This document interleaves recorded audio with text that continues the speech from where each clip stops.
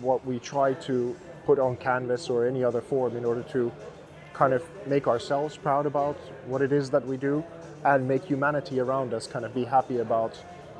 what it is that we do. That it's because life is so damn difficult that then we need to have some aspirations of what we go towards. And I'm not saying that you can't do it with AI, because especially with AI, many people can now aspire to do many creative things. And I think the future of art is somewhere where we're going is